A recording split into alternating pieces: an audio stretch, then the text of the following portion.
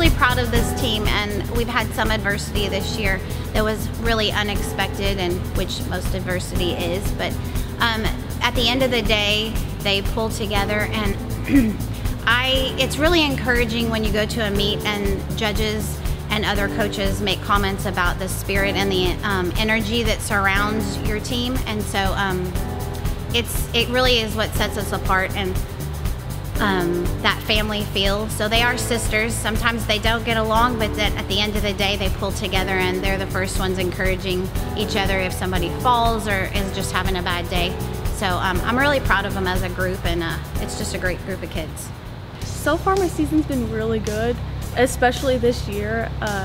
I've hit on every single event, and I'm staying consistent and clean, so that's really just the goals from here on out. I've gotten 3 more perfect 10s, so that makes 6 of my career, and really just bars is my best event, so I'm really excited to hit there, and I've also hit on all the other events and gotten my highest scores yet, so my goals for state this year are actually to win bars again, so hopefully it's for the 4th year in a row. My season has been very different than all my other ones.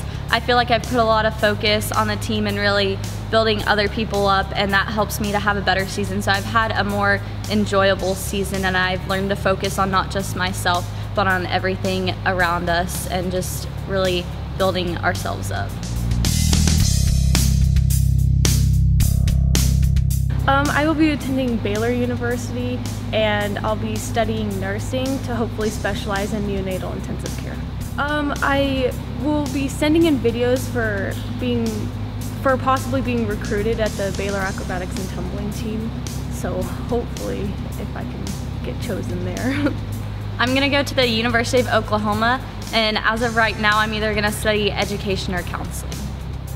I will not be doing gymnastics after this. I love math, just all forms of math. My favorite subject, I guess, would be English or history. I don't know, I just enjoy those more than other subjects.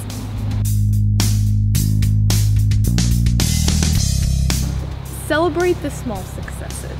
So gymnastics can be a very frustrating and sometimes scary sport, so really looking at your practices each day and celebrating the little accomplishments will help you work towards reaching your goals.